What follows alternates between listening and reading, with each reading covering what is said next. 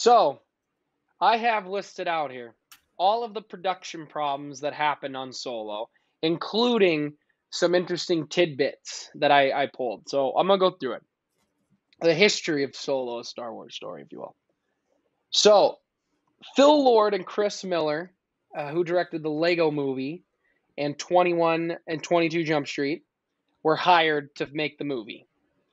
There was that image that came out. It was the two of them and all of the actors in the Falcon. I remember it got everybody pumped. So, at some point towards the end of production, Kathy is told that Alden isn't happy.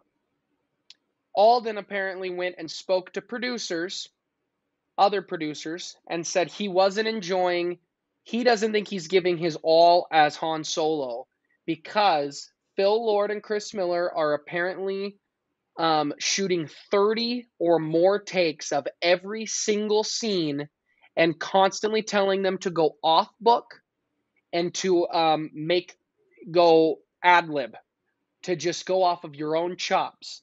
And that they wanted to be, when Phil Lord and Chris Miller were hired, they said, we are going to make a bold Star Wars movie. And they wanted to take the humor in a very bold direction. I mean, you see the Lego movie, you see 21, 22 Jump Street. That makes sense. That's what they do.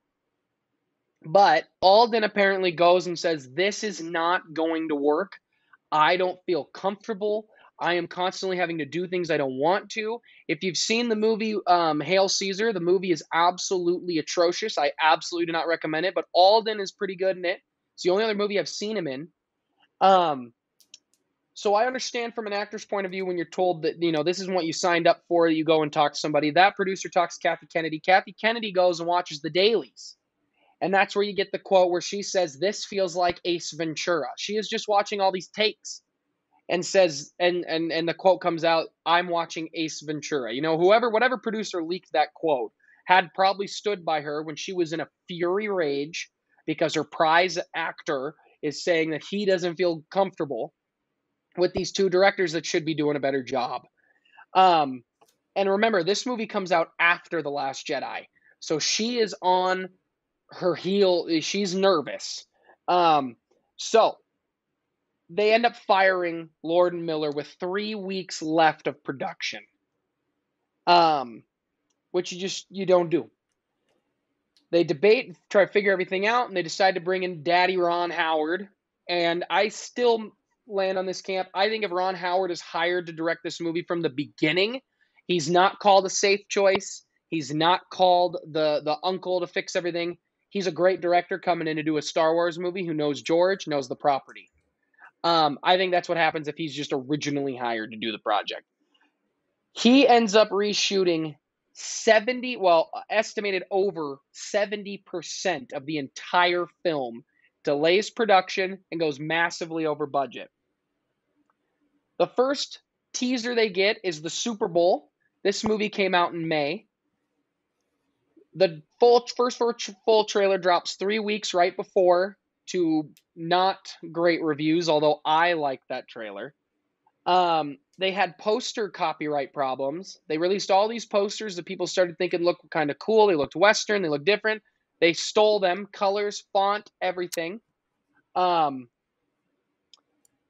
the movie comes out in May.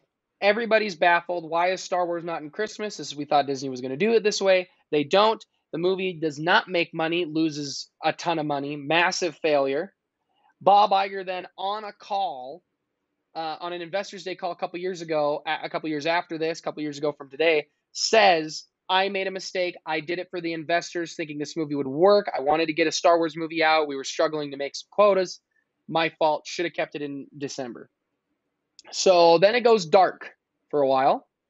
And then when the Blu-ray is about to come out, John Kasdan reveals a bunch of stuff that is also in apparently a commentary he does. He released 53 tweets, which are really just tidbits. They're just tidbits. They weren't necessarily drama-fueled, but I think there is a little bit of drama in this and some interesting points. So I pulled out the highlight tweets. The chase scene in the beginning on Corellia was all Phil Lord and Chris Miller. It was their idea. They came up with it. They executed it. Ron Howard reshot the whole thing. Both the writers, John and Lawrence Kasdan, the original writer of episode 5, wanted an entire sequence and had it written of us seeing Han train in the Imperial Academy and get kicked out of the pilots fighting. Thought it was extremely important to him.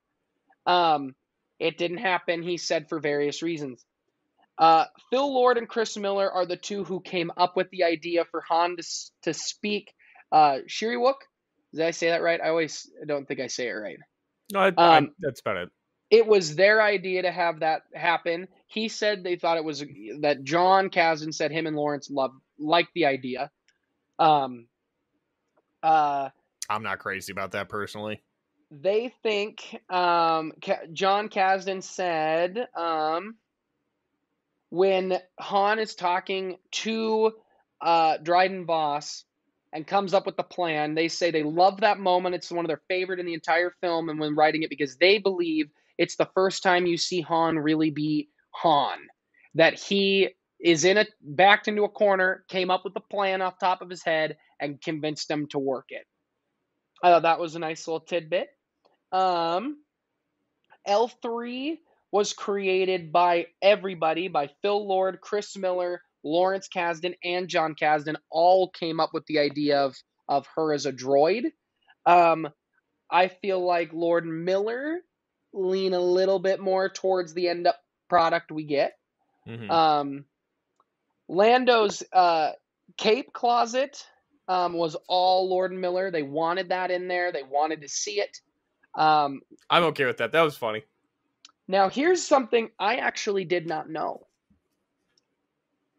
Michael K. Williams, fantastic actor from Empire, was originally cast as Dryden Voss, shot everything, couldn't do the movie when Ron came in.